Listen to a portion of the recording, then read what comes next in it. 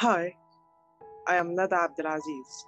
I'm Postdoctoral Fellow at Faculty of Health Sciences.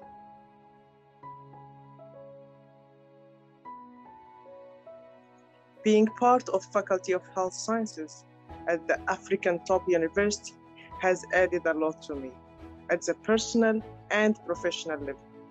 At the personal stage, the faculty offers a highly international environment where you get to know people from all over the world, to know different cultures, and to build relation and fruitful collaborations.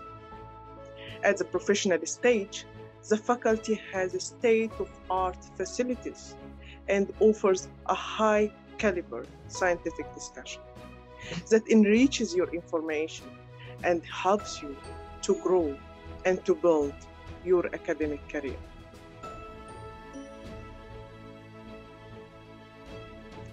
In science, you have to be resilient. And resilience for me means that you have to be strong, capable, and to stand your ground. It resembles hiking a very steep mountain, but without a trail. Especially in a male-dominating field. In fact, less than 30% of all the researchers worldwide are females. And that's why it is so important for all the women to support each other, especially in the academic career.